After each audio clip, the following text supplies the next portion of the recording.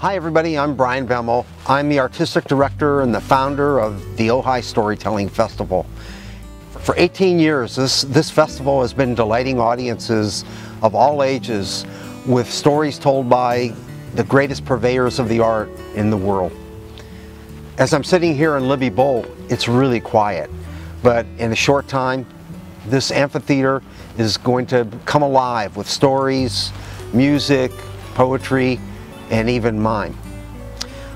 Some of the highlights of the festival coming up are Laughing Night, which is a comedy night with all the storytellers.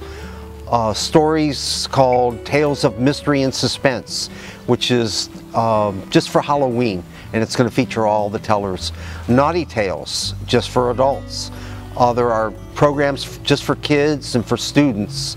And there are workshops for people that want to learn more about the art of storytelling.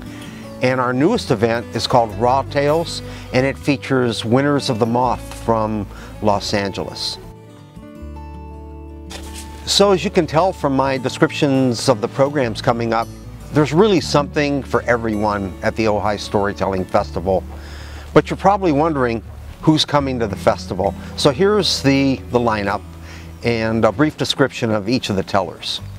So we have Diane Ferlatte, who will be our MC and also a featured teller. Diane is the winner of the prestigious award, the Circle of Excellence, which is the highest honor in storytelling. And she tells stories from the African American tradition and combines them with music, sign language, and humor. So we're really happy to have Diane back with us. And then we have Kling. Kevin is a playwright, a humorist, and wonderful storyteller. And he comes from Minnesota. He's kind of a cross between Garrison Keillor's homespun humor and the Midwestern quirkiness of the Coen brothers movie Fargo. He'll have you laughing one minute, crying the next. And then we have Scott Ainslie, who's a fantastic blues musician and blues historian, and he'll be sharing music and stories of some of the great blues artists. We also have Clare Murphy. She'll be flying in from Ireland. Clare tells traditional tales, but she puts a modern twist on all the tales, and her stories are filled with leprechauns, pots of gold, giants, all kinds of wonderful folklore from Ireland. And she's totally engaging in every way you can think of. And then we have Willy Claflin. Willy is famous for his stories told with his best sidekick, Maynard the Moose. Maynard's a puppet, and Willy's invented the whole language for Maynard, and he tells kind of fractured fairy tales. Then we have Glenis Redmond, who's a poet, and her poems are stories. And they're very moving, and one of the exciting things is she'll be working with Scott Ainslie, who will be playing music, and it'll so be a combination of music and poetry all together. And finally, we have the Chameleons, and they're a husband and wife mime duo, and they have some special programs just for Halloween that they'll be presenting at the festival.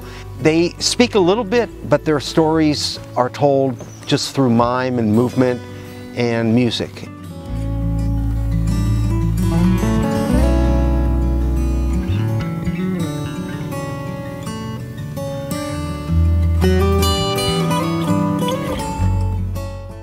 One of the hardest things to really get across to people is just how entertaining the festival is.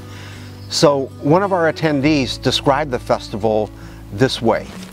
He says, "The Ojai Storytelling Festival was an eye-opening experience. I had no idea there were so many talented people who could thoroughly captivate an audience. The festival has to be experienced to be believed. A friend could rave to you about how entertaining the event was, but actually, the experience can't be conveyed. It's like trying to describe the smell of a flower." We hope you'll come to the festival. It's October 25th through the 28th.